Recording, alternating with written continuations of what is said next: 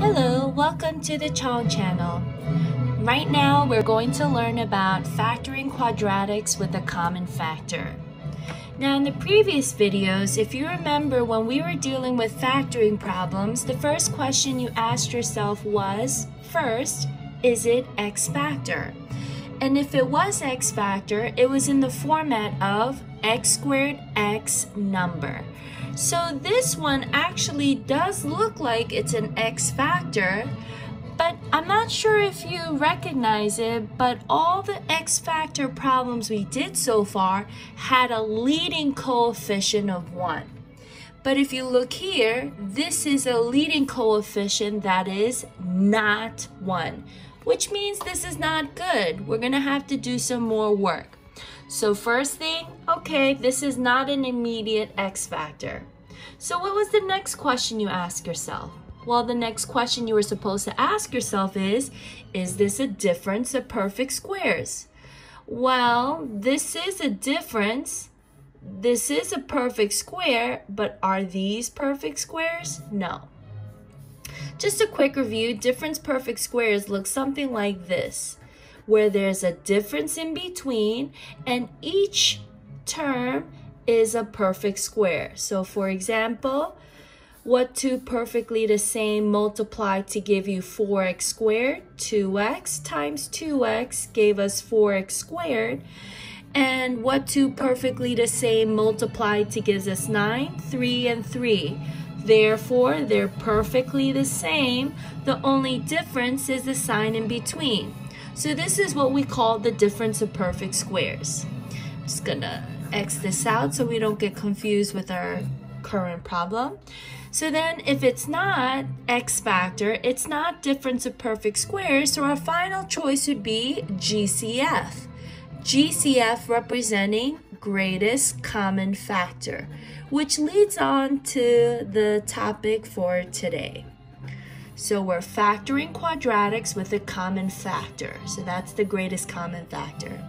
So let's look here. We got -4. Oh, that was the original problem for x factor. So why don't we do this? Let's factor out that -4 since that was the big problem. And we're going to factor that out as our so-called GCF. So now we're doing the reverse distributive. -4 times what term gives us -4x squared? Well, we already have the -4, so the only term we're missing here is x squared. Next part, -4 times what term gives us -28x? And it is +7x. Make sure you're very careful with your signs. One little sign error, the whole thing goes kablooey. Now, -4 times what gives you -48? And that would be +12. Now, if you see here, right now, it seems like we're done, right? GCF was supposed to be one set of parentheses. However, this is one of those really sneaky problems on the regions. Here it says factor completely, which means we need more work to do. So the -4, we're gonna leave it alone. And now if you see inside this parentheses, this is another factoring problem. Let me give you 2 seconds. 1, 2. What kind of factoring problem is this? Yep, exactly. That is x factor. Remember, it's in the format of variable squared, variable number, and the leading coefficient is 1.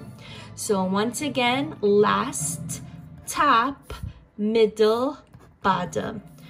Once again, last is the product, middle, bottom, sum. So we're going to list our factors that multiply to give us 12, starting from 1. 1 times 12. After 1, that would be 2. 2 times 6. After 2, that's 3. 3 times 4. And after 3 is 4, and then the list goes up. Now, which of these pairs adds or subtracts to give me that 7? And the only choice would be 3 and 4. Once again, little brother takes the sign of the larger number. Which of these is the larger number? And it is 4. So if little brother is positive, then big brother is also positive. Now also check, do these two numbers multiply to give you a positive 12? Absolutely. And do these two numbers add to give you positive 7? Sure it does. So now let's set up the factors. So what 2 multiplied to give me x squared? X times x. And then what do we get from the x factor? Plus 3 and plus 4. So in a problem like this, when they mention factor completely, that means there's more work to be done. And so if I were to ask you another question, how many factors multiplied to give us this original quadratic? That would be 1, 2, 3. 3 factors. So these are what we call our factors. And our original problem was called the product.